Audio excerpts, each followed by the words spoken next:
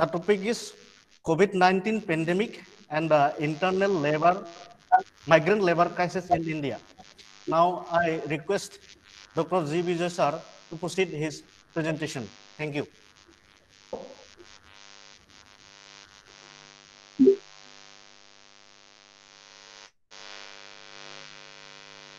Uh, to begin with, I thank the organizers of HPB Girls College, especially its principal, Dr. Vipul Chandra Bhiyan, Dr. Palash, Dr. Gokul Chandra, and Dr. Vipul Kumar. My lecture today would focus on two major aspects of understanding the pandemic, the kind of experience that India has had, at least ever since March onwards. And we would also try and see how the policy has addressed the problem. And we will try and reflect on, how to really analyze and where really to look for answers and the causes for the kind of crisis that has just been described, by Dr. Vipul Chandra Bhiyan, which is to do with, of course, all that we have been seeing in the media, large numbers of migrant labor struggling hard to move out of their places of employment to in a condition of desperation to reach their places of origin back in their villages, along with their families, very little children, sometimes infant babies. And it was a tremendous kind of a display of miserable circumstances. And to say the least, we should consider this as a certain kind of a systemic failure of our society and civilization to prevent this kind of miserable conditions being a spectacle globally to the rest of the world. So of course, some of the numbers have been flagged off. These numbers, be it the 130 million and odd million migrants, are all basic estimations, and this is also one of the major issues in this realm, that we do not actually have systematic data on how many migrants actually are participants in these kinds of labor markets, how many people have actually passed through these kinds of crises. These are all mere estimations that people have. Now, with reference to trying to understand the problem, how do we pose the problem? See, the way that we need to understand this problem is that you have a situation where today, in the more recent time, you have a situation where there is a demand for lifting the lockdown. And there is a pressure being built on the government saying that, this lockdown itself could actually be seen as leading to large number of starvation deaths or deaths due to lack of wages or employment. Now, how do we really understand this kind of a comparison of sorts, or that we end up trusting in a way the employment or the right to employment as against the right to health? And how should we really understand this kind of a problem? Because it's quite unnatural and quite a serious contradiction to pose what is seen as yes. Hello,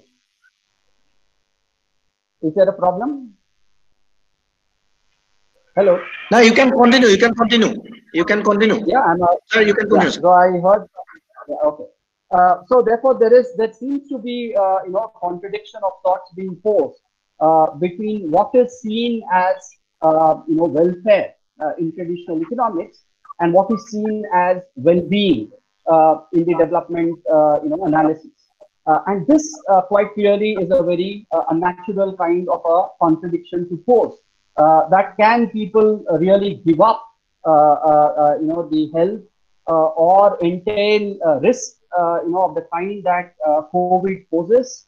We all know that it's a novel virus. We do not actually have any cure for it.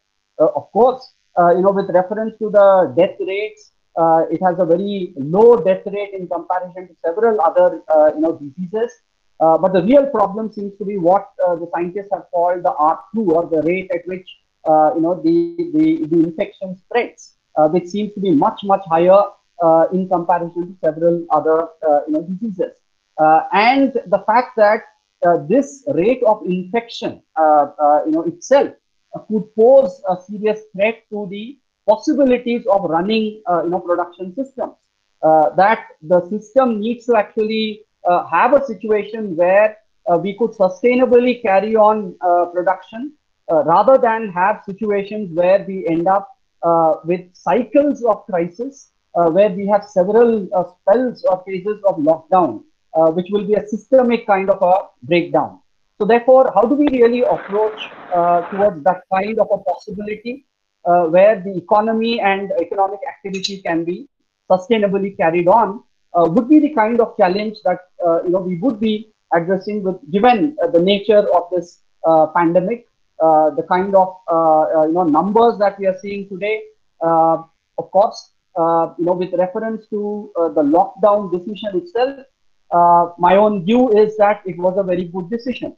But what ought to have been done through the course of this lockdown, whether we have been successful in addressing the kind of challenges that would have been posed, and so on. These are, of course, some kind of hypothetical questions that can be posed. But more pertinent than that would be to look at, as I said, the causalities of the problem itself, as to why do we really have this kind of a situation. And this is where I would argue that the Indian development scenario poses a certain kind of a peculiarity in comparison to the traditionally observed, or rather historically observed, kind of developmental processes that have been unveiling in the case of the relatively more developed capitalist economies, be it Europe, be it United States. Its development path, in some sense, has been significantly different from the path that the Indian development scenario is taking.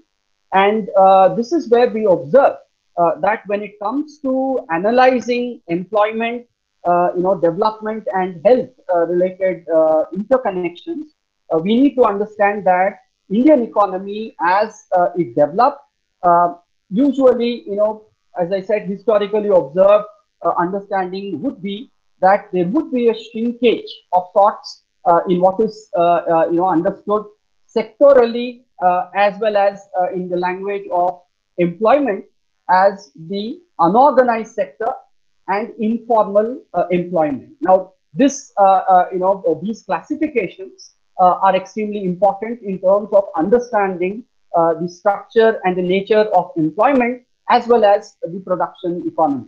Now, conventionally, the official data would define the organized sector as a sector which has more than 10 workers, with electricity, more than 20 workers, without electricity, and so on. So that's a sectoral, kind of a understanding. Whereas with reference to the nature of employment, the idea of employment itself being formal or informal has something to do with the idea of social protections. A large number of our workers today, in the those that are employed, are essentially working in the informal mode of employment. So they have temporary work contracts which lack basic social protections. And legally speaking, these are things, basic things like your ESI or your PF, right? A certain regulation, with reference to your working time, the idea of a claim to accident compensation, and another important interlinked dimensionality happens to be the idea of coming from the vantage point of the labor itself, the notion of organized and unorganized are to do with the idea of whether labor have access to unions, their own collectives, or not. And this is where you find that large number of these informal workers are also simultaneously unorganized, that they do not have access to collective voice. And that, of course, has a bearing on their own bargaining power and so on. The other important dimensionality with reference to understanding the nature of employment happens to be the fact that a large number of these workers also happen to be migrants. Now, when you address the problem of migration in connection with the process of informalization and disorganization of the labor, you have to basically try and understand why it happens. Why is there migration? Traditionally, conventionally, economic development theory has really adhered to explanations with reference to the idea that there are wage differentials, that it's some kind of a choice that the workers make on the basis of the returns that they, the net returns of sorts that they expect, and therefore there is a choice of people to migrate. Now, with reference to the empirics of it, this notion of migration, which in some sense is a unidirectional migration, that there is a process of mobility from one region to another, one sector to another, one form or one kind of an employment to another, perhaps within the same sector and so on. All of this is motivated in some sense by the idea of an enhanced welfare, right? That the welfare outcome somewhere ought to be positive, and until and unless that happens, there would not be a rational explanation for why people choose to become mobile or choose to get employed in certain available employment opportunities and so on. Quite contrary to the traditional understanding, in the Indian context, you have a very peculiar kind of a scenario which is described predominantly as distress-driven migration. Now, while it is true that there is a wage differential, there is clearly the idea that the economic returns, with reference to the urban or the suburban kind of employment avenues are much better in comparison to what workers are likely to get in their places of origin. It is also simultaneously true that the choice of actually moving out is actually compelled in some sense by the fact that there are hardly any survival opportunities available to the workers in their places of origin. So in that sense, therefore, and that of course is not the only criterion, but also that people, given their cost of subsistence requirements, start depending on borrowings, right, to meet even their bare minimum subsistence requirements. And it is this kind of a subsistence gap which is what is associated in turn with borrowings, or the reasons why people become indebted systematically to private money lenders or to other kinds of such institutions, precisely because they do not have collaterals to pledge. So these sections of people come from extremely poor background with very little assets. Large number of them are also landless labor. They are small marginal farmers, and of course socially they belong to the socially marginalized groups like the scheduled castes, the scheduled tribes, the OBCs.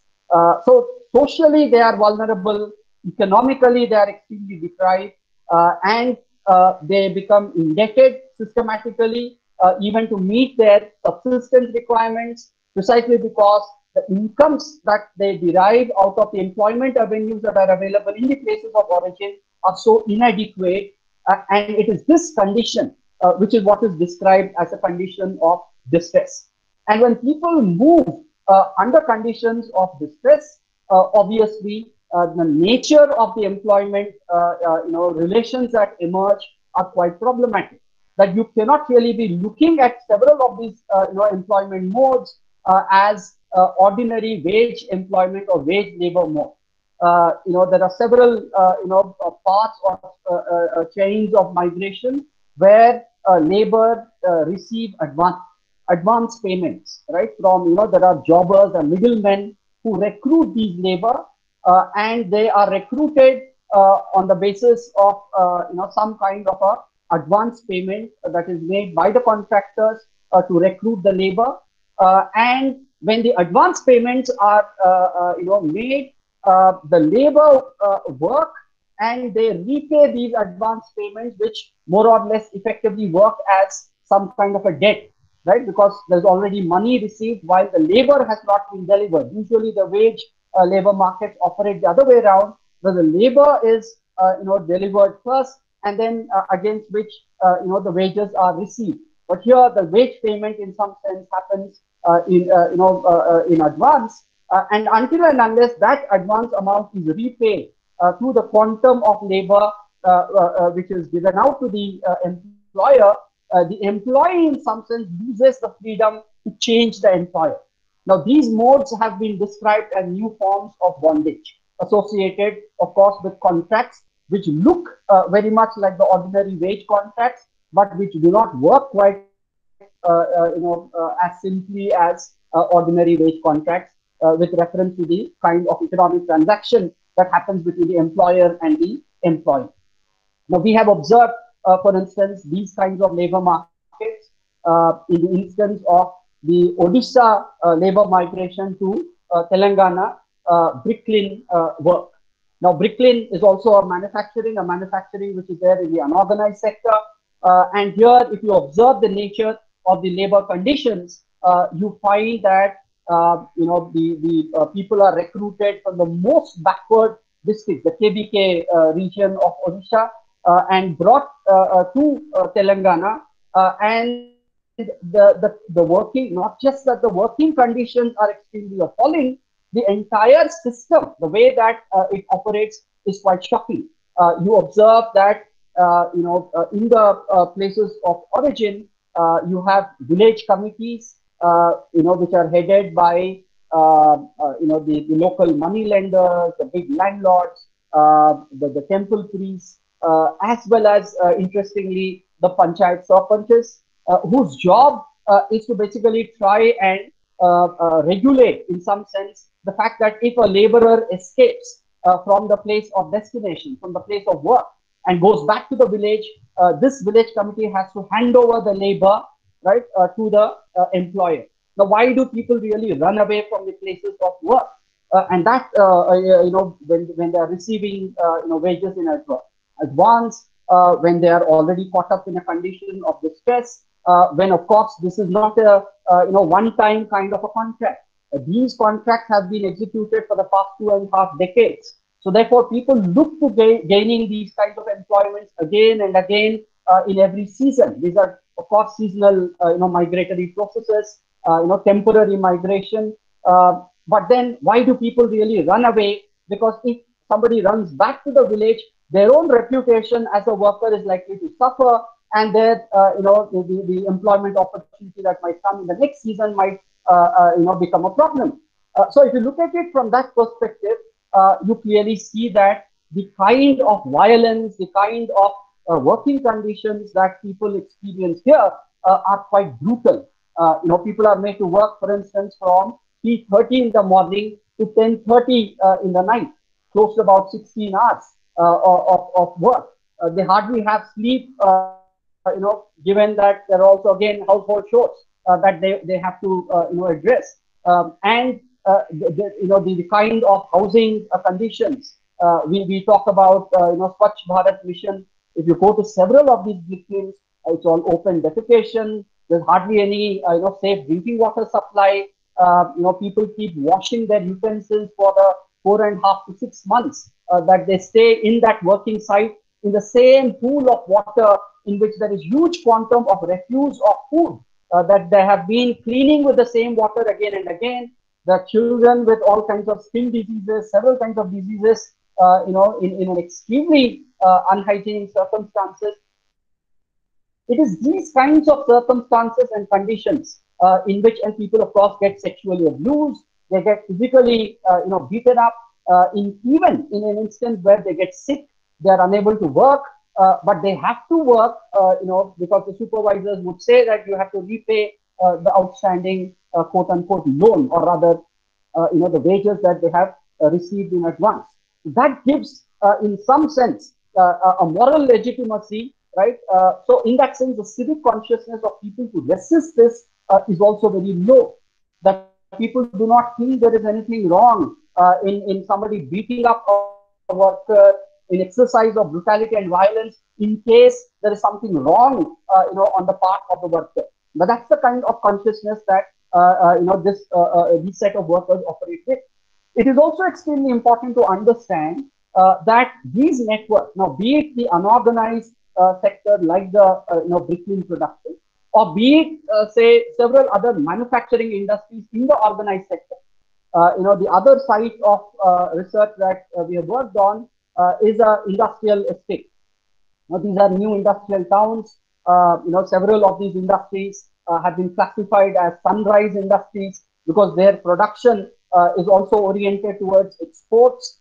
There are foreign markets in which these commodities sell, like for instance the pharmaceutical industry, or there are several other industries which also have large national markets. Be it the steel manufacturing. There are of course traditional industries like the textile. Of course, there are also others like the electronics and so on. So a large variety of these industries are in operation in the new industrial towns, which also employ large number of these migrant workers, also on temporary contracts. So most of these workers are again hired by the contractors. They are, of course, in the case of the organized manufacturing industry, advance payments is a very kind of a minuscule kind of a mode. Advance payments do not exist. Whereas in the unorganized sector, advance payments are a dominant mode of how you recruit a worker to work.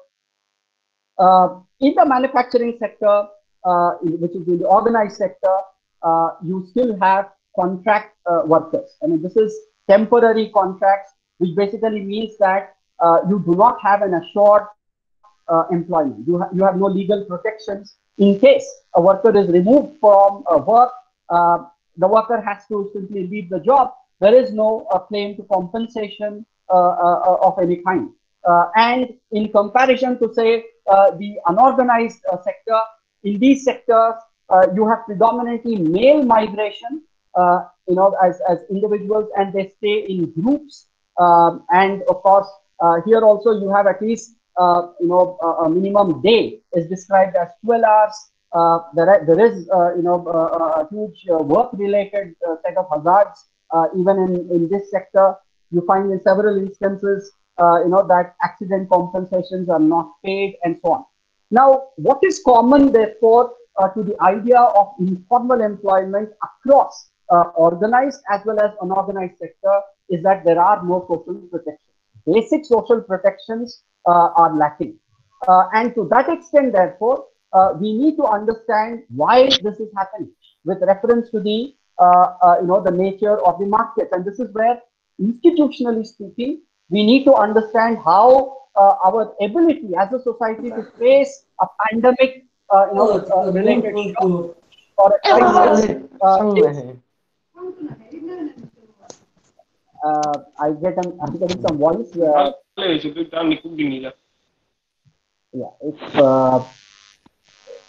they could just mute. Yeah, thanks.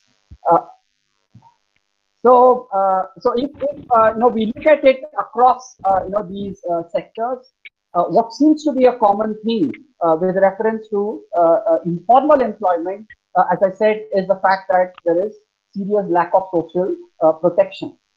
Whereas in the development analysis, how we have approached, say, for instance, the reforms, there was a certain understanding, prior to the economic reforms, that the kind of protections, the kind of labor market regulations, the laws, the labor laws that exist, be it several kinds of acts, the Factories Act, be it, the kind of acts that talk about regulating the day or the wages.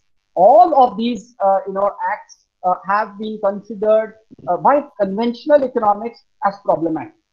The reason being that they look at the whole process in terms of welfare choices, and all of these regulations, in some sense, are therefore described as rigidities.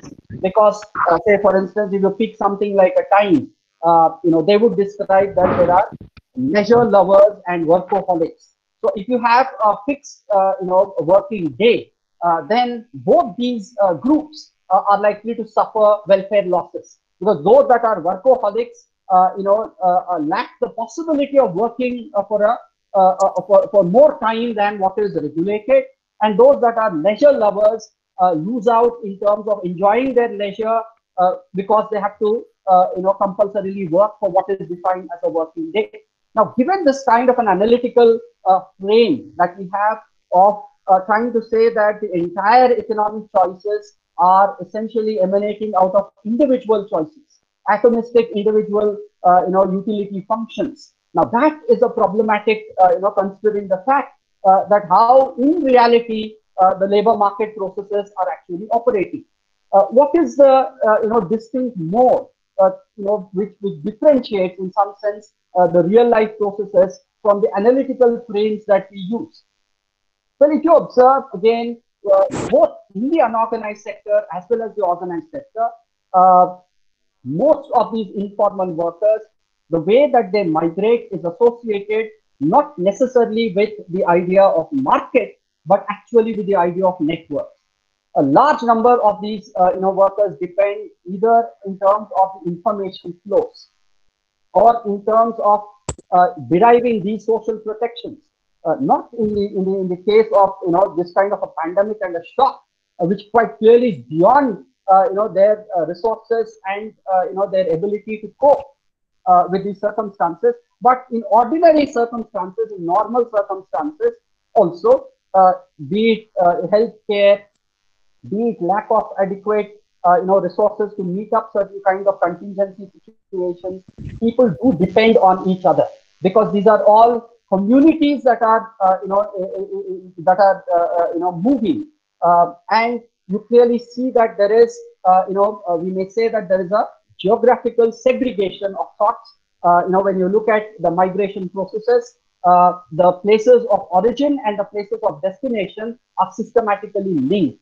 People from a particular set of regions move to particular kinds of destinations, and you also find that they move as groups.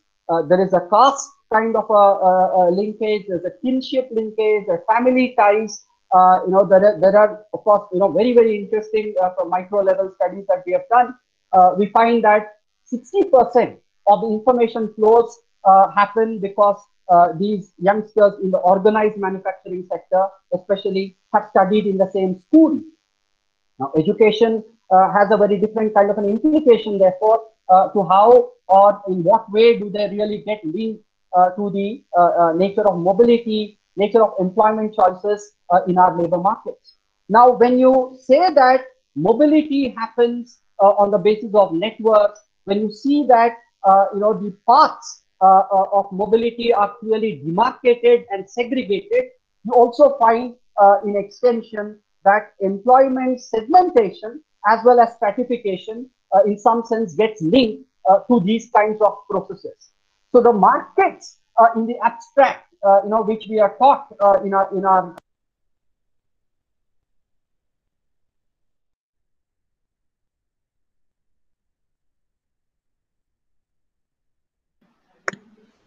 Sir, your voice is not listening, sir. Please unmute, sir. Sir, please unmute your voice, sir. Sir, please unmute your voice, sir. Yeah, I'm trying. Okay, sir. Now okay. It's Okay, sir. No, sir. Again. Yeah, I know. I've seen that. I've corrected it. Okay, sir. Okay, sir. Yeah. So So as I said, the processes of allocation which happen through networks are quite different from the processes of allocation that happen through relative prices. So quite clearly, we are operating in extremely imperfect markets. And these markets, therefore, also if you look at the profiles of these labor, there's hardly any serious difference, right, of sorts in education levels of those contract workers who are working in the organized sector, organized manufacturing sector, versus those workers who are operating in unorganized sector like the bricklayers. You have large numbers of say people who have never been to schools or people who have only primary school level education. So educationally speaking, which is usually our proxy, to define human development, to understand wage differentials, because we in some sense implicitly assume that the levels of education also have consequences for the productivity, and their ability to value add. These kinds of assumptions fall flat because we find that the access to different kind of employment, technically speaking, on the basis of the technical structures around the profiles of these labor, would not really, technically speaking, be constraints to their mobility into different kinds of employment. So what is it which constrains the mobility is actually the network itself. And it is these networks which are in turn dominated, as I said, on the basis of villages, regions, caste, kinship, several kinds of social structures, which mediate the information flows, the very access to these employment opportunities. And once you start appreciating the fact that these are peculiar, social formations through which people actually access employment opportunities, then this whole obsession of sorts with the idea of related prices and price-based allocations of labor need to be critically assessed and analyzed. And to that extent, therefore, if you were to really talk about the kind of crisis that we observe, most of these workers receive extremely low wages. Now, some of the calculations, on the basis of the 2008 NSSO surveys on temporary, migrants, the average, wages received was said to be around 6,000 rupees. In our own calculations done more recently in 2018, we got around 10,000 rupees as the average wages received by the workers in the manufacturing sector. Whereas in comparison to the kind of the government circular which has been issued on minimum wages, we find that somewhere even for C grade towns, for the unskilled workers, you have around 350 rupees as the daily wage. Around 515 rupees as the daily wage, which has been determined, by the government. And quite clearly, you find that there is a massive gap, right, in the legally stipulated minimum wages versus the wages that the workers actually receive. And this mode of actually, undercutting the wages is very much part of the development process that we have, come to, adopt. Because if you really look at what really gives advantage, in terms of the competitive advantage to the several producers, even in the organized manufacturing sector, it seems like that the cost-cutting strategy has been the dominant strategy in the manufacturing sector, whereas the strategy of innovation, the strategy of factor productivity enhancement has actually been a marginal strategy. Investments in R&D in several industries in comparison to the international percentages of investments in R&D have been extremely low. So in that sense, the predominant mode, which also happens to be in the MSME sector, and in the MSME sector, you have a predominant mode of cost cutting, which leads to the fact that what you can cut is something that you have control over in terms of how you control your cost function. And several of the other, be it machinery or other raw materials, there's hardly any control of sorts in terms of the prices. Whereas with reference to the price of labor, which is wages, there can be a control if you try and ensure that the labor that you're employing is not socially embedded. So precisely why migrant labor is being employed in place of local labor. Usually conventional economics teaches us that employment of labor or migrant labor is chosen in case the local supplies do not have those skill sets. Well, that's an assumption which again falls flat, that it is not because the local area does not have the skill sets to supply, but it is because of the fact that the local people have much greater bargaining power. And they have a bargaining power because they have access to the local civil society, their own communities. They have access to the local politicians because they are voters there. And that enfranchisement in itself gives them a certain kind of empowerment. And they have a voice, right? They can get organized. The very idea of people getting organized into unions, the fact that their bargaining power is likely to be greater, therefore, in itself is seen more as a liability because it adds to the cost function. Now, this has been the dominant mode of approach because of which the employers have been choosing migrant labor to undercut the wages. And it's especially important, you can look back to Solo, when he describes the efficiency rate hypothesis, that if you have massive unemployment, in the urban pocket, which is the fact, you quite clearly have a situation where workers cannot really organize. You can organize only if the spells of unemployment are low and there is a very little risk, right, posed by the fact that people might be thrown out of their jobs. So in that sense, therefore, you have a circumstance where collective action is constrained by the extreme insecurity that is posed by the condition of distress, because there are outstanding loans that they have to repay. So therefore, these jobs are like jobs to which they survive, and in the working environment, they have no voice. They're unorganized, and therefore they have to accept whatever comes as part of the employment contract. It is these circumstances because of which when people have been thrown out of their jobs, there is hardly any commitment on the part of the employer, or rather, institutionally speaking, on the part of the market to help the workers cope with the circumstances that they found themselves in.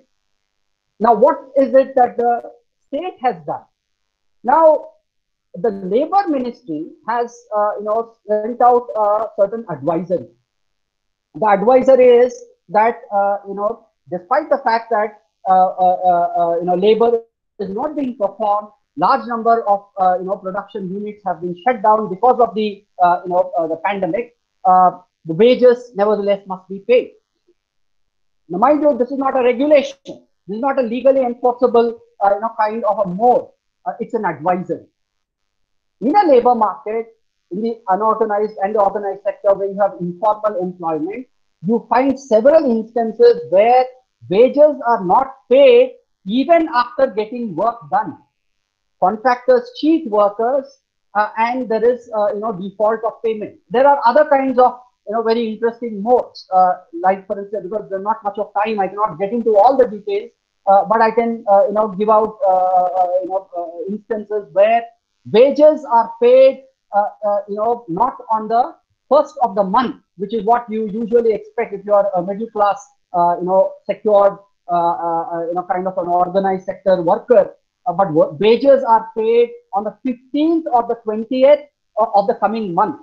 The reason being that, in order to ensure that there is an assured supply of labor, see, if the worker finds that the working conditions are extremely appalling, he might choose to leave, right? At least in the organized sector employment, even if it is informal, unlike the bricklayer work. So they may choose to leave. But to ensure that that doesn't happen, especially under circumstances where there is greater demand in the market for whatever commodities they are supplying, they need an assured supply of labor. And of course, all these skills that the workers acquire is in course of their activity. There's no training in which the factory invests. There's no formal training that the workers have. These are all learning by doing, on-job kind of training that workers pick up these skills. So to lose out a skilled worker, to replace a skilled worker is certainly, it involves search costs. There are certain challenges. And to circumvent that, what the contractors have been doing is that there is a delayed payment of the wage. So you pay the wage 15 days, 20 days, into a month. Then in case the worker wants to leave work, he would have to leave the 20 or 15 days of, wages of that month. He will get the wages of the previous month. Or if he works for the rest of the month, he's not likely to get the wages on the first of the next month either. This is the kind of structure that they have evolved. So also is the case with other kinds of influences that the contractors have. Say, for instance, access to groceries. Access to groceries because people do not have cash with them. They access groceries on credit basis. The credit basis transactions are in turn mediated again by the contractors, because you have to have some kind of a pledge that there will be payments made for the groceries that the workers have purchased. These systems, in some sense, have brought in certain forms of extra economic controls, right, on the workers by the employers. The very idea of having a contractor itself, is essentially to evade the legal liability by the principal employer, because the contractor is, for all legal purposes, shown as a firm that is employing for another person. But the principal employer there technically becomes the contractor himself. And that's a legal manipulation which is done by big industries also to evade the liability of the fact that they are not paying minimum wages, of the fact that the time regulations, all these several other basic social protections, ESI, PF, and so on, all these protections being violated. Well, that's the mode that industries seem to have chosen.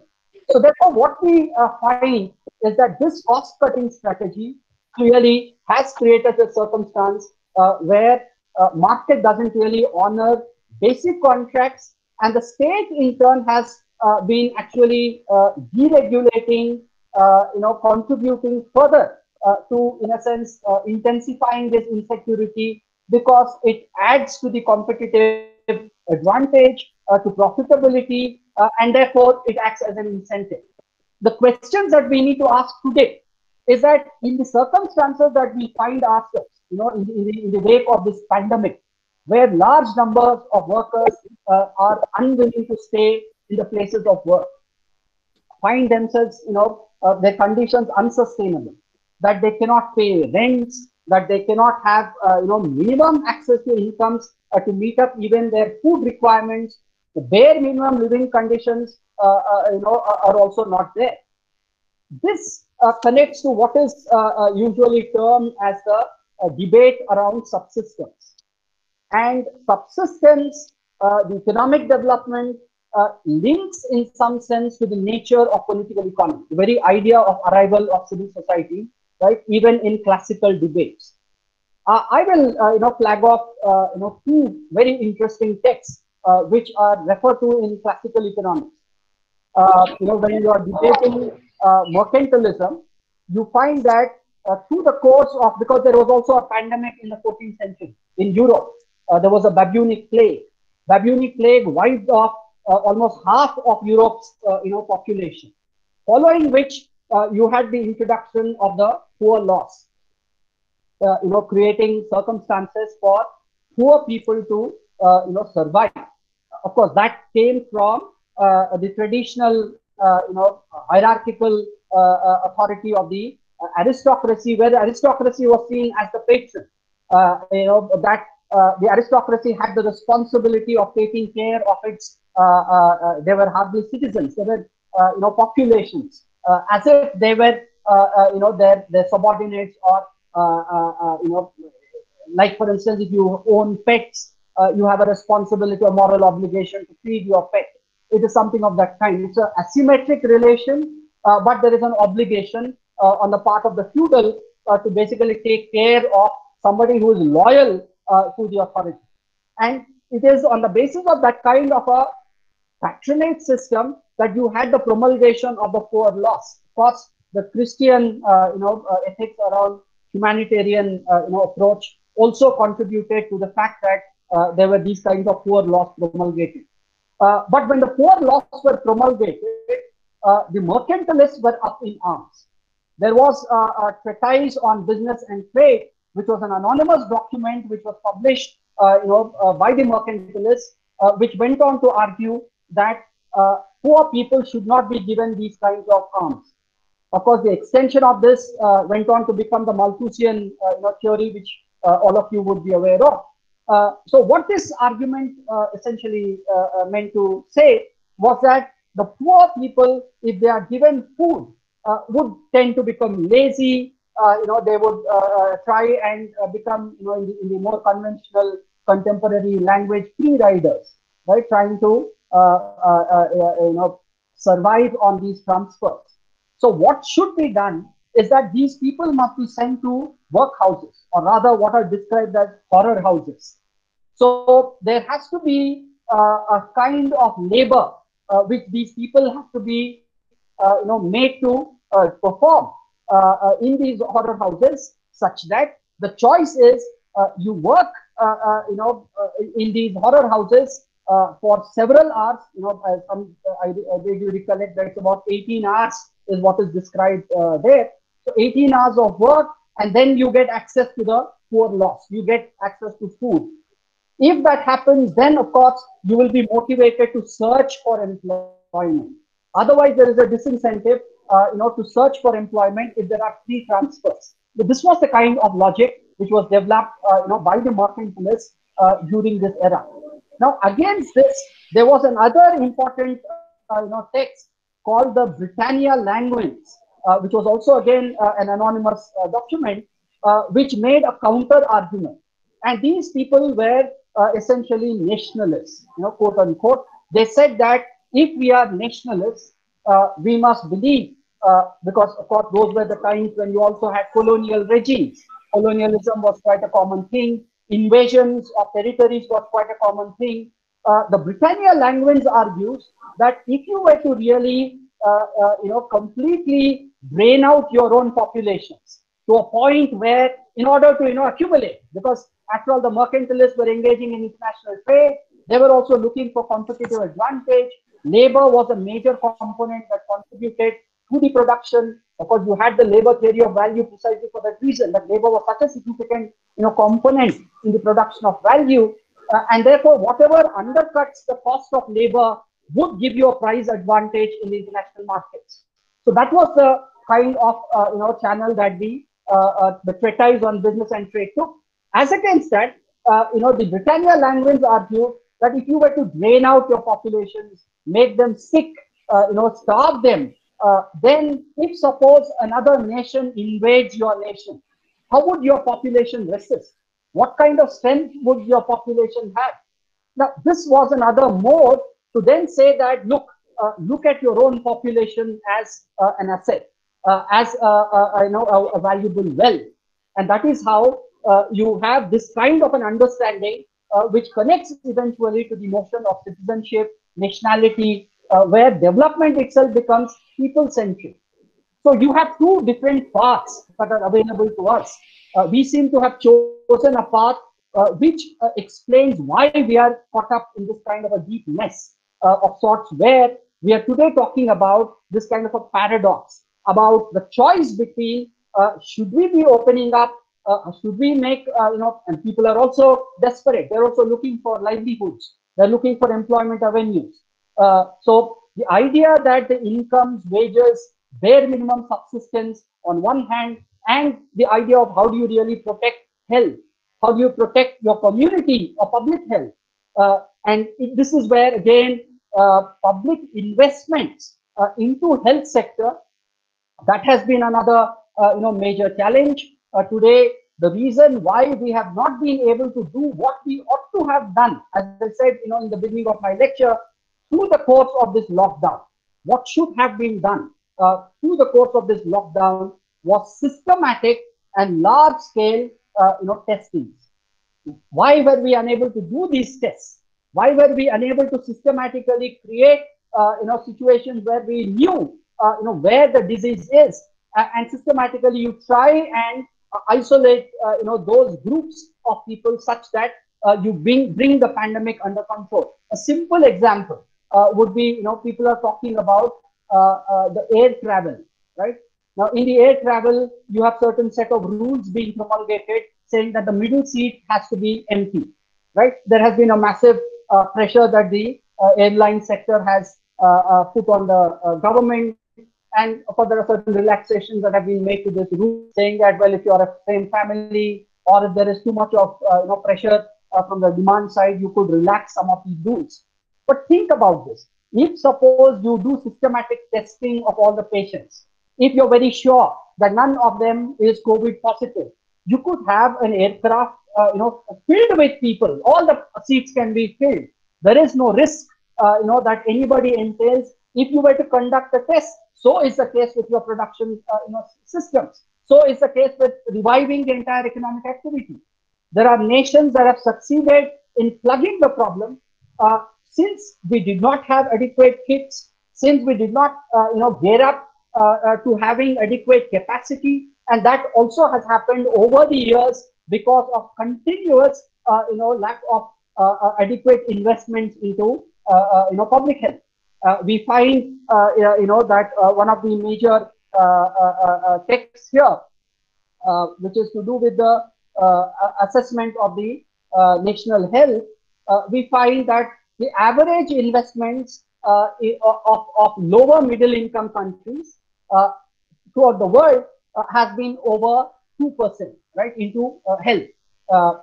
Whereas in case of India, it has been hardly 1%. And this kind of a systematic deprivation, not only that, but how we have moved into a regime which depends heavily on insurance, right? And which means that we are basically trying to extremely depend on the private sector, like in the United Andhra Pradesh, and it continues now. We have what is called as the Arogyashree program, and the Arogyashree program meant for the BPL households works through the mode of private insurance and corporate hospitals, and there has been a starving of sorts of funds for the public health system, the public healthcare systems. There has been no recruitment of doctors and other healthcare professionals for a long time. So quite clearly, we are lacking the kind of infrastructure and the capacity to take on the kind of challenge that we are posed today by the pandemic. And a combination of these factors is what has led to the kind of, we have merely postponed our crisis. It is not that we have been able to circumvent the crisis. We see suddenly that the numbers are piling up, the rate of these numbers is growing, right? We don't really see where the curve is likely to flatten. Forget about reducing the curves of either the new cases, or the deaths and so on. So therefore, the crisis that we face today, and how we have treated our own migrants in this context, that not only have you failed to really give health care to these migrants at the place of work, when they wanted to return, you have treated them with the utmost undignified kind of treatment on the borders of their own villages, that they were sprayed with disinfectants. Of course, the WHO has given out again a certain circular saying that spraying of these disinfectants is no guarantee of avoiding or preventing the spread of infection. Because if you merely spray, it doesn't really lead to a situation where the virus is likely to be gotten rid of. So therefore, you no way prevent these infections. But these practices, in some sense, seem to mimic practices of untouchability, of the kind of discriminations that have been there for several years in the villages. And it's that kind of stigma that you observe has been practiced against these kinds of people, and compare it, say, for instance, against what the kind of treatment that several foreign returned, migrants have received.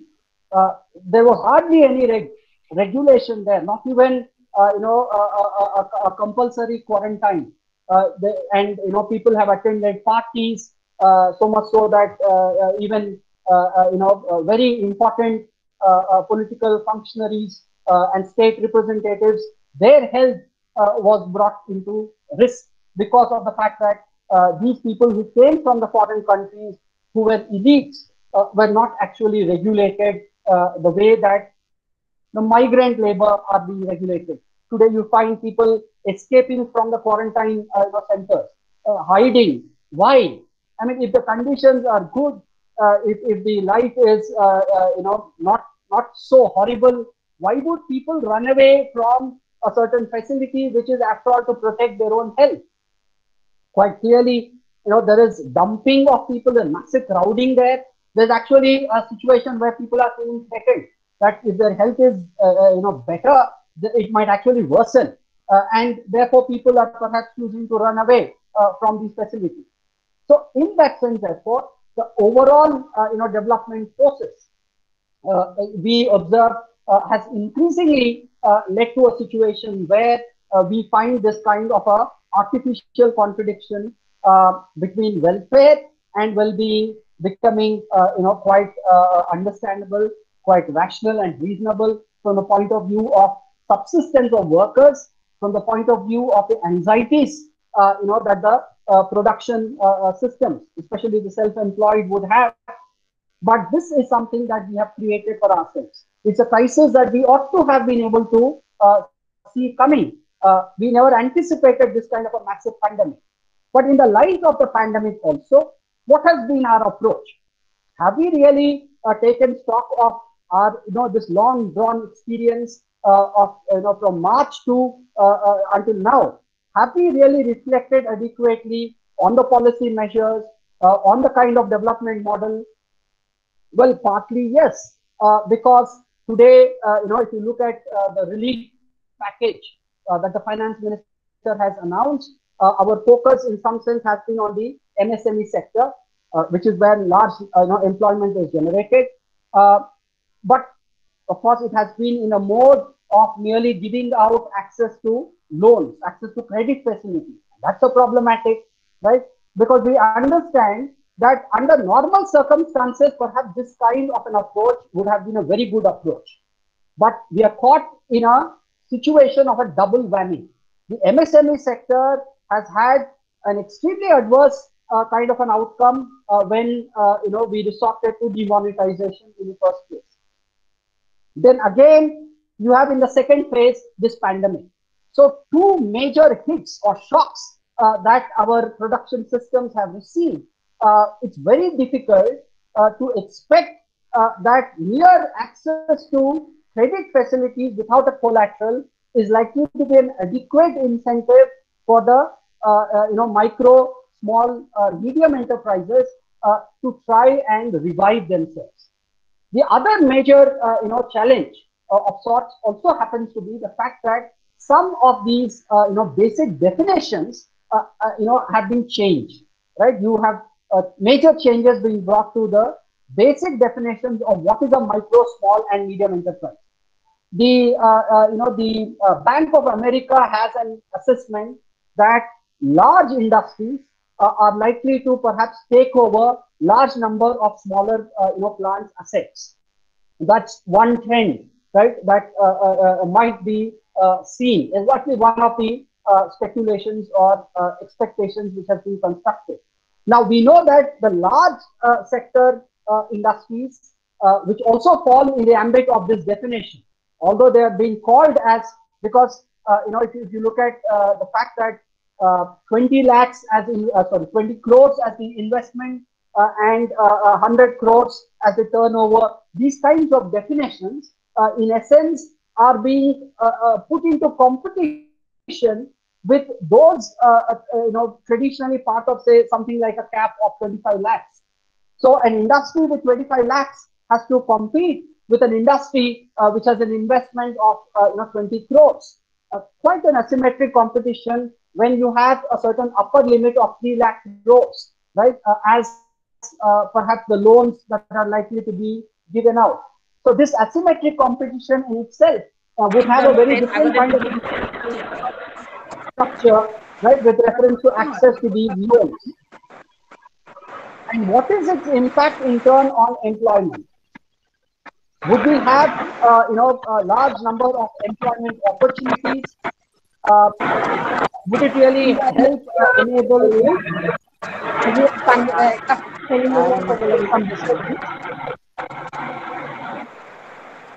getting some disturbance.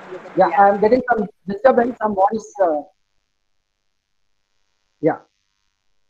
So therefore, the point that I'm trying to make is whether we succeed in reviving employment, whether we succeed in reviving demand under conditions of extreme recession that the economy is currently facing, would, and you don't have to really go further than Keynes and Keynesian understanding of the psychology of either households or the private sector with reference to how or whether or not they will be inspired to invest under circumstances where they do not clearly see that their inventories are likely to be cleared.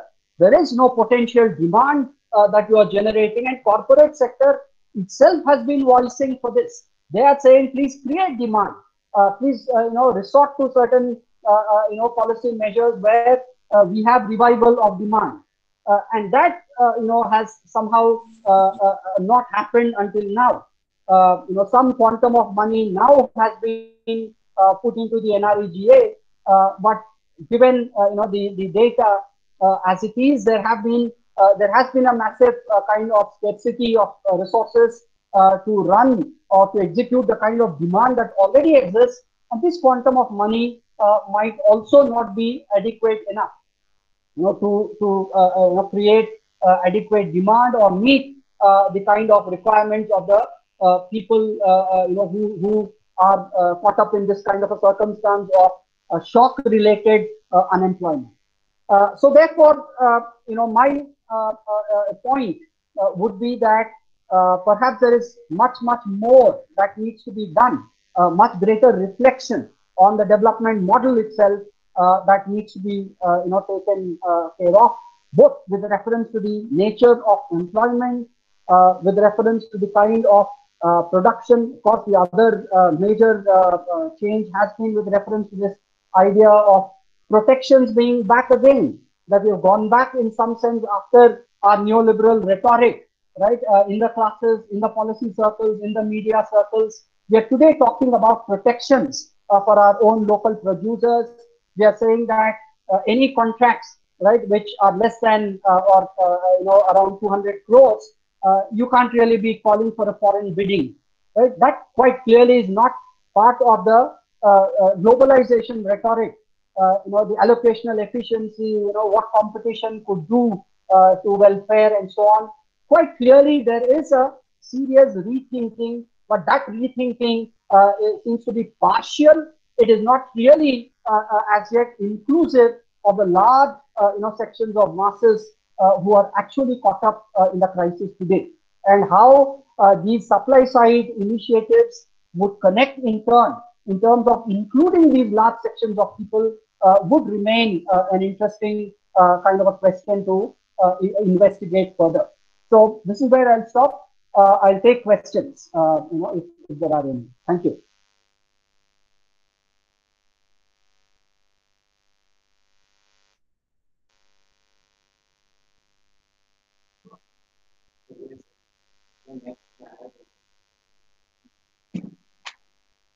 Sir, please mute or one time you just mute and again unmute, sir.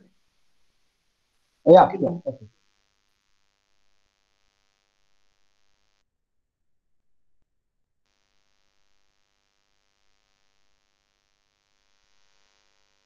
Okay, I've done that. Yes. Okay. Now. Yeah.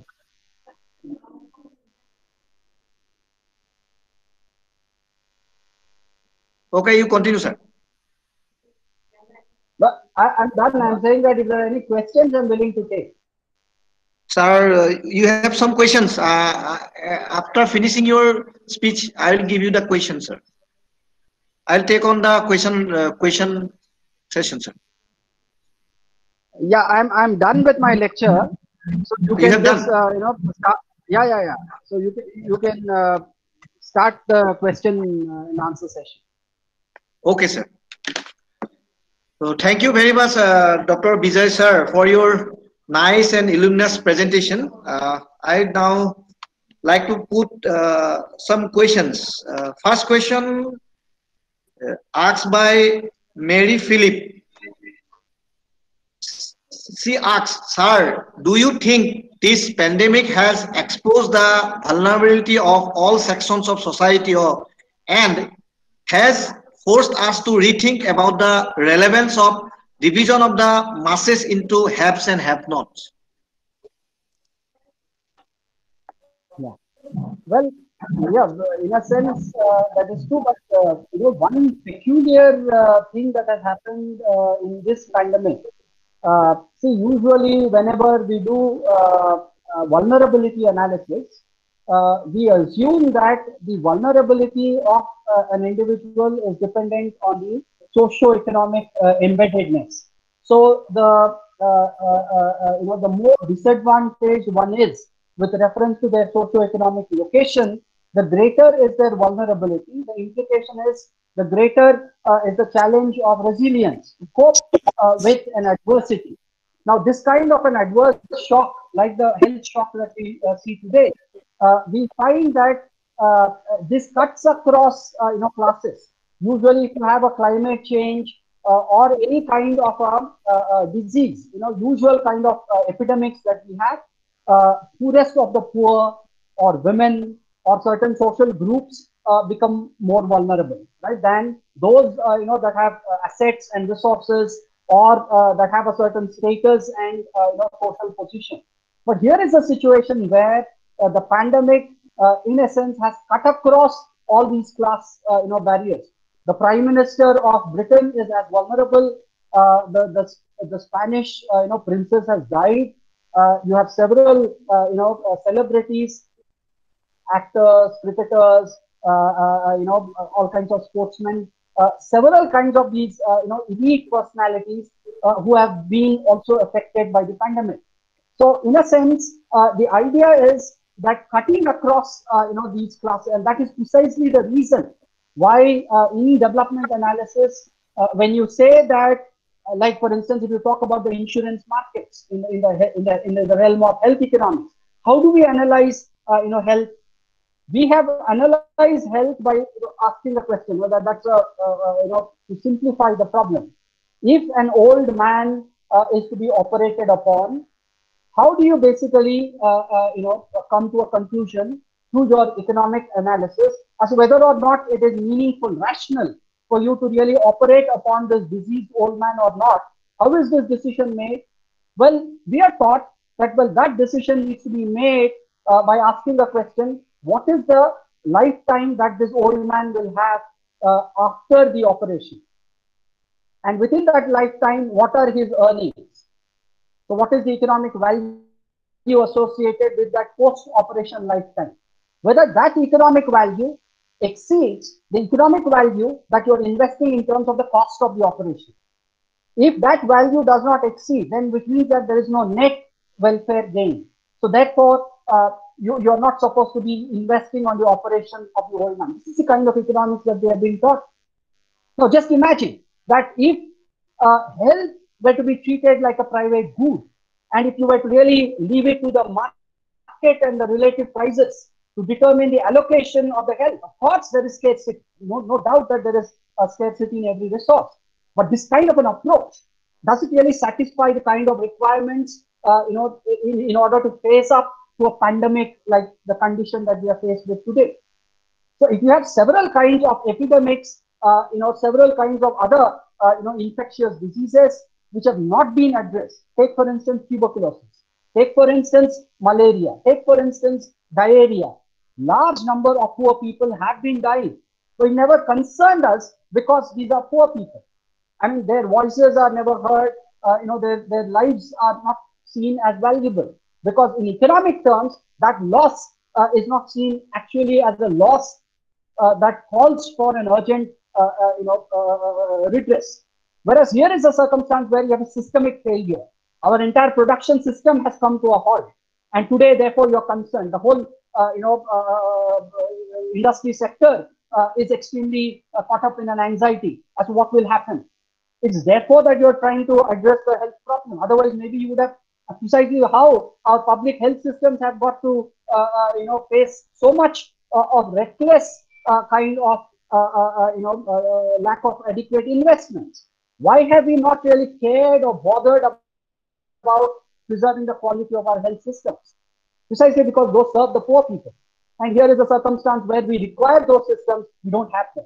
And what do we do now? The whole economy is threatened. So therefore, your development model should not really be geared only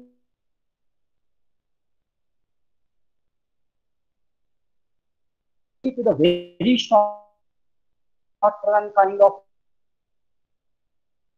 gains. Certain notion of a development is there for these kinds of contingencies. We don't seem to have, therefore I agree that this is a time when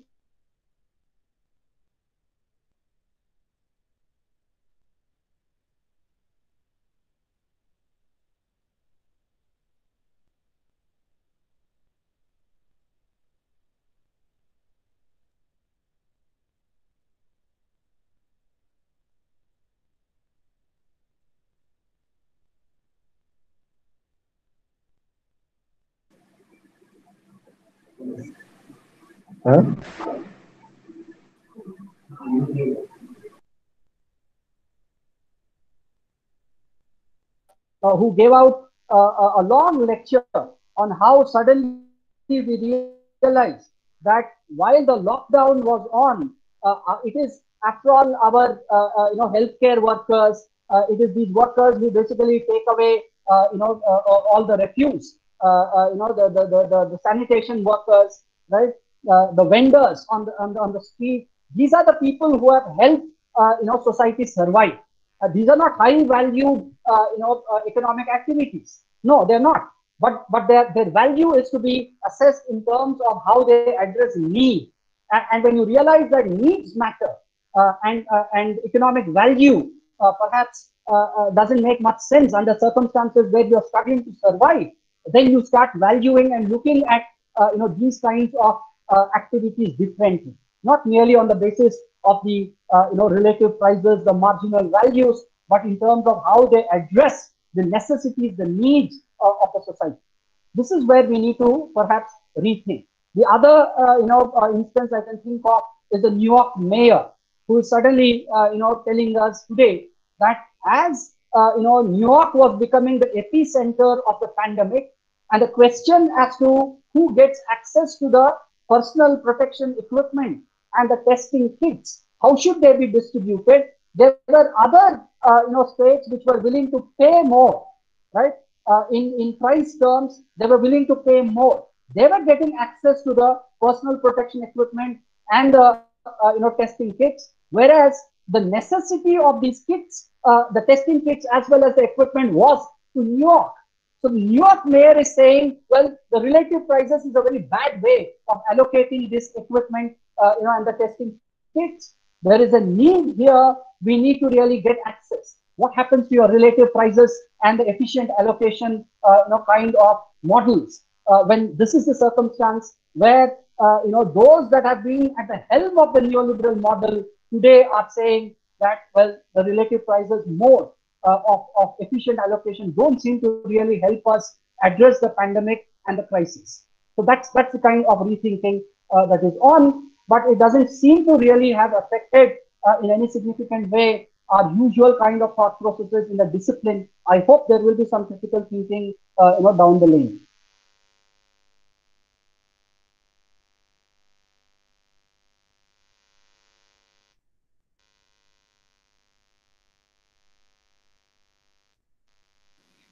Sir, thank you, sir. Can I put another question? Sure. As many as you want to. No Okay. Another question put by Mr. Mridul Setia. He want to know that as the reverse migration occurs, what will be the different sectors where there will be chance of getting job, and what will be the role of the government initiative program for employment generation? Now, is the question focused on the international reverse migration or the internal? No, no, internal, sir, internal. Yeah. Well, see, this again is a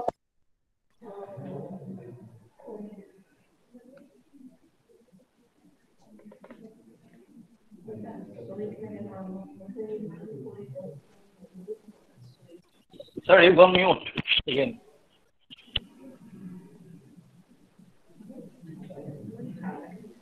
yeah. Am I audible now?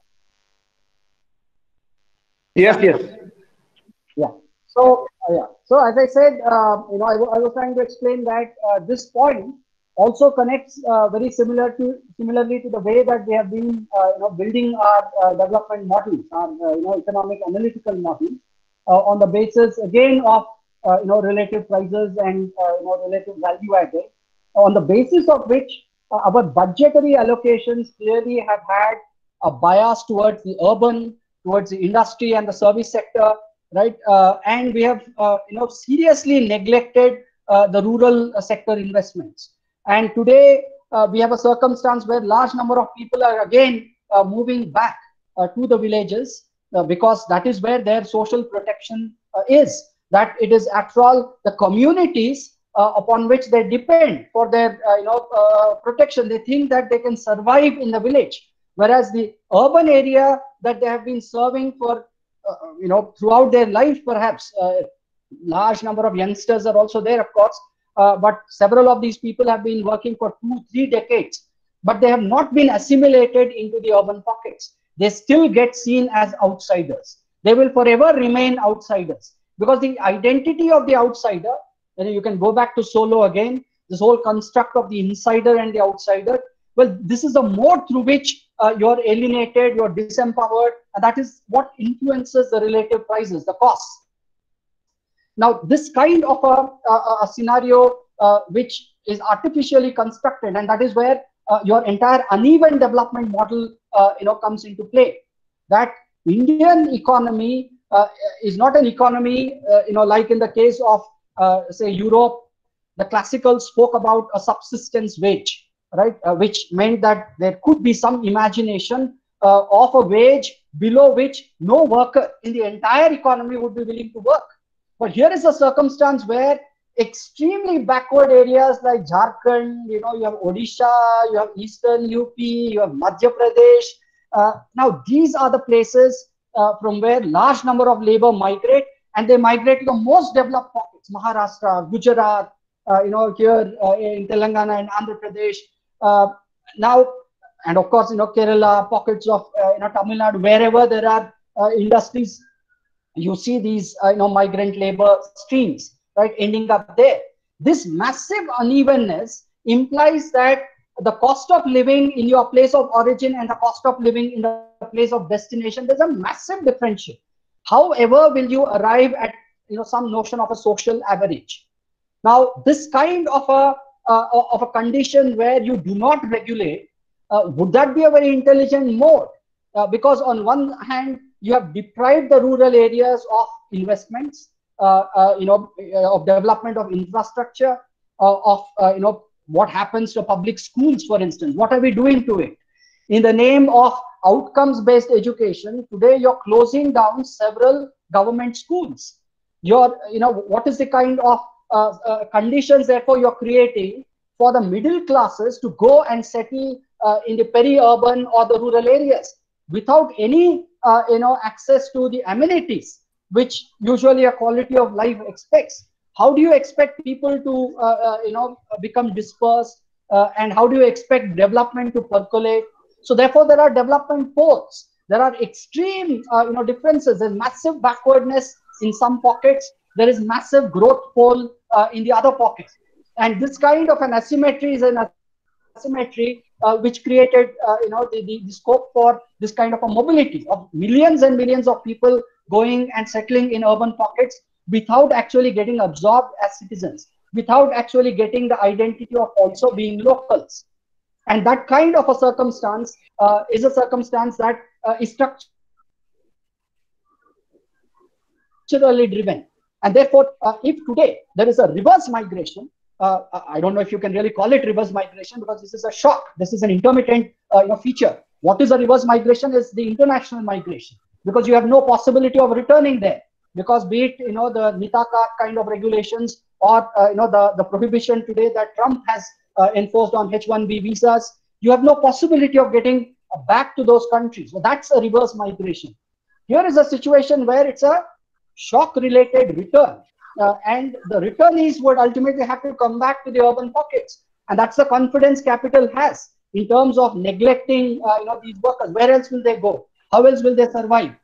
They have to come back. So irrespective of all the misery that people have passed through, they will have to come back, and these are the only survival opportunities that they have. This is the kind of confidence that capital is today exhibiting, which of course, from a civilizational point of view, from the notions of civil society, democracy, rights, dignity of work, social protection, it's a grave kind of a condition, and it's a very bad model, right, to pursue in terms of how we accumulate, how we build our GDP. If we become wealthy and our people become poor, they become far more deprived, more miserable, lacking access to precisely what we see today in the United States, richest country, which has the largest number of deaths. Why?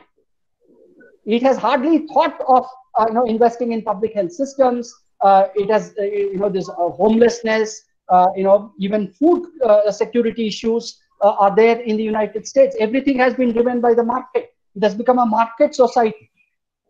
And I suggest for those of you who are interested in understanding this, a scholar by name Polanyi, who has a fantastic kind of an assessment about how we tend to really imagine every resource to be a commodity, and then eventually we find that there are fictitious commodities. Community cannot be a commodity. Life itself cannot be a commodity. Earth and nature cannot be a commodity. Several commodities in the public realm cannot be commodities. Money itself is not actually manufactured in the private sector. It is after all controlled by the government. So therefore there are several such economic entities, whereas the more we insist on having a model which works only and only on the basis of relative prices, is a model that is bound to fail therefore. So the kind of neglect that our rural areas have seen, the kind of neglect that the marginalized sections of the society, the poor, have seen today, is the kind of challenge that the pandemic has brought to surface. That how do these people survive? Where do they get their employment avenues from? Because the agriculture itself is seen as a written off kind of a sector. The non-farm rural activities are of low value. They're valued only to the extent that they form the backward end chain supply to the urban pockets. Otherwise, they are also written off. You're saying that the people need to find alternative employment. These are not sectors which are productive. Well, this kind of an imagination is a problematic. On the other hand, you have the post-Keynesian analysts who are saying that, look, you have your supply side kind of biases, your analysis in terms of allocations. Today, we talk about Skill India program, right? We talk about access to capital and so on. Whereas large number of activities actually require low resources and they are low skilled activities. This is a predominant mode in which production happens. And when that is the nature and the structure of your economy, in order that you create circumstances or incentives for scaling up of production, right? For creating incentives for a producer to invest more, what you require is volumes of consumption. As volumes of consumption increase, go back to your classical economics again. The division of labor was the essential internal kind of economies that the production systems which have low capital intensity or low level of technology try to take advantage of to derive economies. economies of scale are related to economies derived out of volumes of consumption. When there is massive demand, therefore, that is how you try and create circumstances of increasing the scale of production. So therefore, if this is the link, then there is an organic link between the potential domestic demand, right, that we have of all these miserable people and the production systems and the kind of economies that they might enjoy in the unorganized as well as organized sector, low valued production, which actually caters to subsistence requirements of large number of these poor people. Whereas our aim has been always towards the high value end, kind of the IT sector, the biotechnology, the financial sector. Those is high value. These are all export driven. They're all aiming at external markets, and this quite clearly has been at the expense of ignoring, our own needs, our own people. And this is the real problem with the development model. And somewhere, if you can bring back this organic connect, that large number of our people are not to be seen as a liability but they're assets. And how do you convert them into assets is the it requires a certain rethinking on the development front in terms of the policy approach, that we need not really mimic or imitate the northern hemisphere. We have to have our own kind of a imagination of development, which connects this massively large potential domestic demand to the potential possibility of expansion of domestic production. And that needs to be done in order to address the problem. The problem of reverse migration, also the return of the migrants cannot be addressed unless there is a change in the focus. Thank you very much, sir. I think although some other questions, these are all related questions which we have already answered. So thank you once again. I now request Dr. Gokul Soikia, the head and chairperson of Economic Forum, HPP Girls College, to make his concluding remark about the webinar. Dr. Soikia, sir, the mic is yours.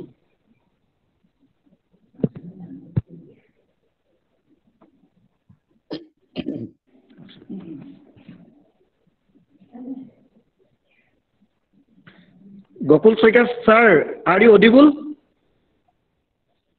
Am I audible? Gokul da?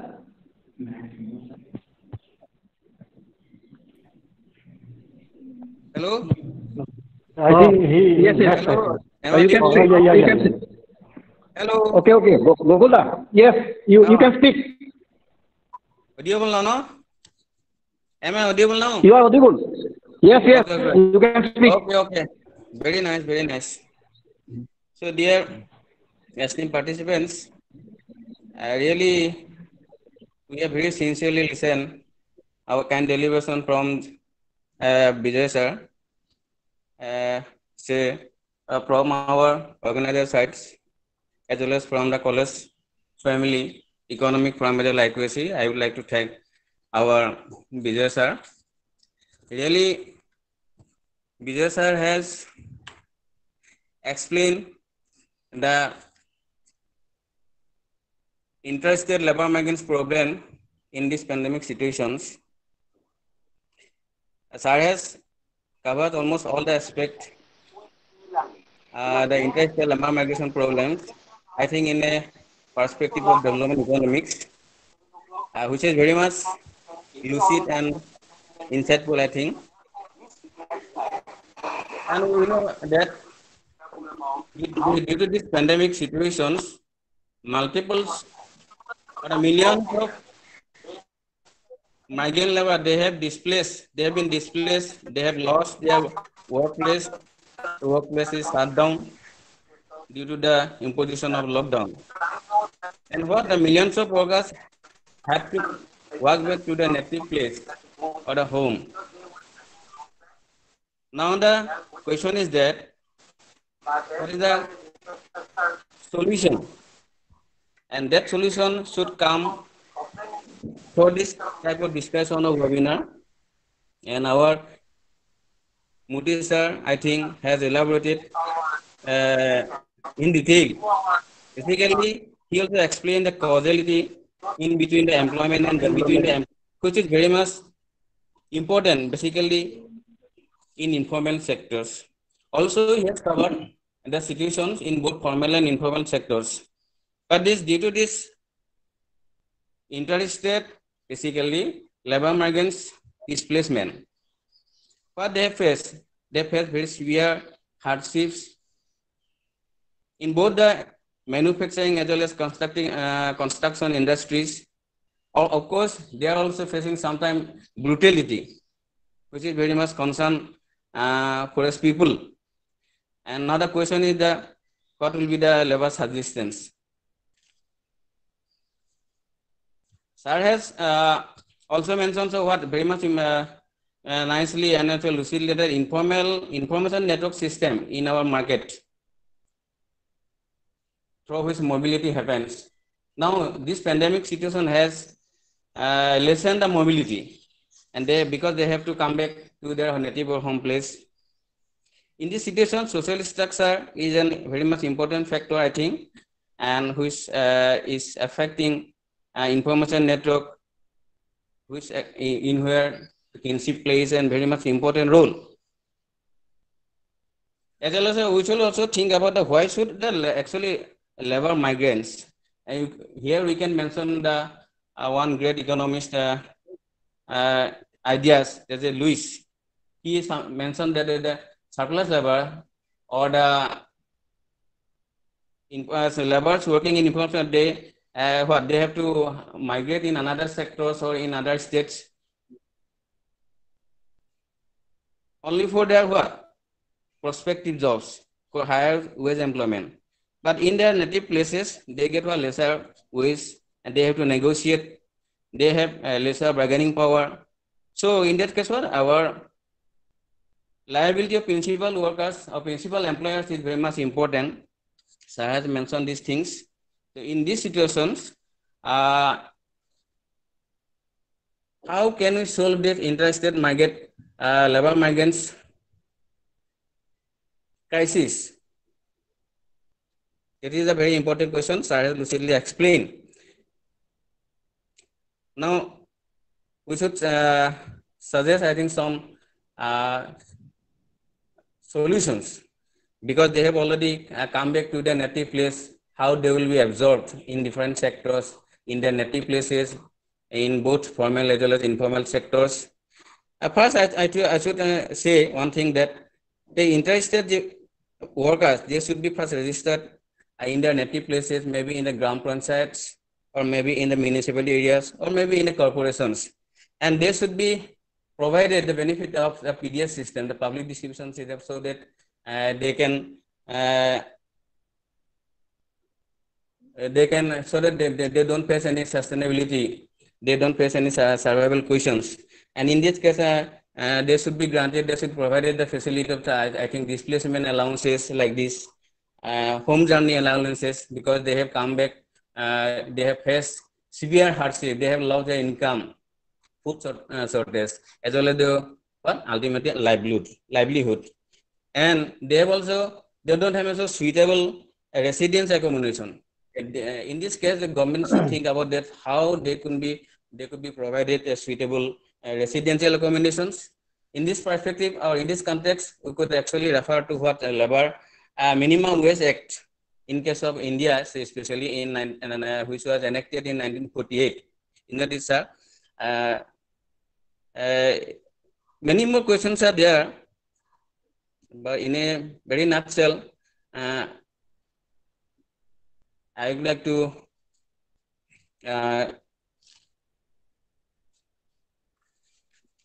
conclude, and just I would also like to offer my sincere thanks to our organizers, really the IQAC coordinator Polak Hendik, as well as our Secretary Economic from Dr. Bipul Kumar Abha, and our principal sir, Dr. Bipul Chandra Bhuya, for extending the sincere effort and kind cooperation for this webinar. And I do hope that in future we do also we will be able to organize such type of webinar that would help our academicians and other social activists, social workers, and that will pave the way for the resolution of this interstate labor migrants crisis. And what should we do after this post COVID-19 situation? That is also a question. With these few words, I would like to offer to our Secretary Bipulava or Golaghat. Thank you. Thank you, sir. Thank you, Dr. Gokul Soikia, sir, the President as well as the Head of the Department of Economics. Now, the last agenda of the webinar, that is vote of thanks. I am going to offer the vote of thanks session.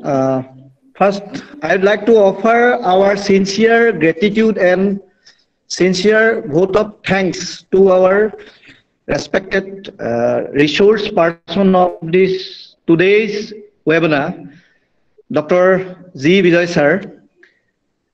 I was very much fortunate that 3 years back, myself and my dear colleague Monjit had an opportunity to attend a refresher course with Dr. Vijay, sir.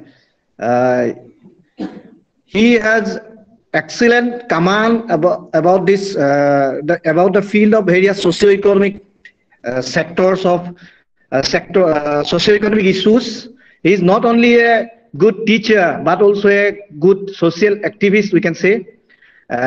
Today's deliberation gives us immense knowledge in particular aspect of this internal labor migration, which is occurs because of this pandemic situation. I, again, on behalf of our college fraternity as well as Department of Economics, offer our sincere gratitude to Dr. Vijay, sir. And I hope in near future also, Doctor, we will make cooperation as well as collaboration with sir in other various special different aspects. I hope sir will definitely help us in near future. I also thank our principal, sir. With his busy schedule, he delivered his inaugural speech in a very lucid and clear way. I, on behalf of the organizers, also thank Dr. Bhuya, sir. I also offer our gratitude to my fellow colleague, Dr. Gokul Soikia, sir, our head as well as the chairperson of Economic Forum, HPP Girls College. My colleague, Dr. Bipul Kumar Abha, the secretary of Economic Forum as well as assistant professor of Department of Economics. And I also offer my sincere gratitude to all the participants. Those are actively participate in the whole session and give their valuable feedback. Although various participants have put their questions, but I cannot take all the questions because of the paucity of time. And sir has already illuminatingly explained all the things. That's why I beg a pardon for all of you. And I hope in near future you will help with us.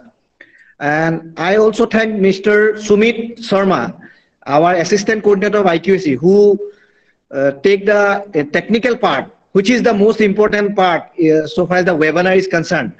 He very sincerely handle the technical part. That's why we can complete this webinar in a very successful way. And not last but not the least, I will thank all the fellow faculty as well as the employee of our college for their active support to conduct this seminar. And I just want to announce that we will have a series of webinars from today onwards. From 27, again we have a seminar. 28, 29, and 30 we have a webinars.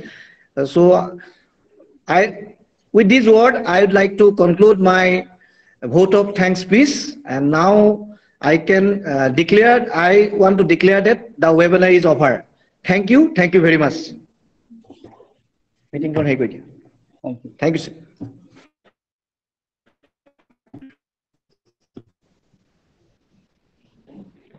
Meeting close কৰি দিয়া কৈ দিয়া close the meeting কৰি দিয়া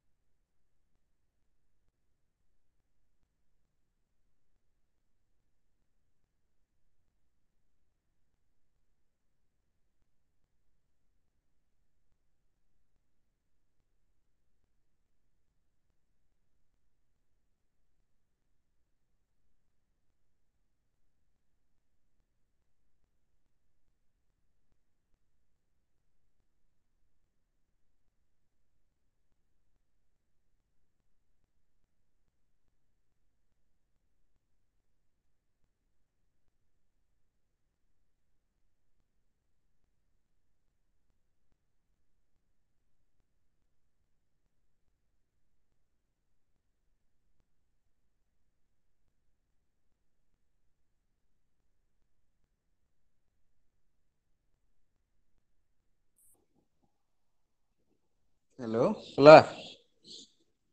Hello.